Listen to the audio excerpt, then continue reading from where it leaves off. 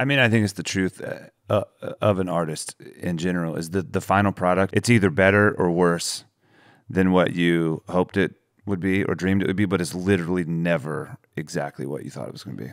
I've learned that a lot with as a songwriter. If I try and force a song to be what I imagined it to be, a lot of times it's just okay.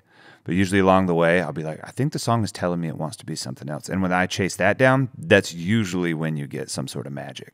It's a lot like the theme of the movie. If you force it to be exactly what you want it to be, it's not going to be great. But sometimes if you're willing to find greatness in the like twists and turns of the whole thing, it won't be what you expected it to be or even wanted it to be, but it might be something even better.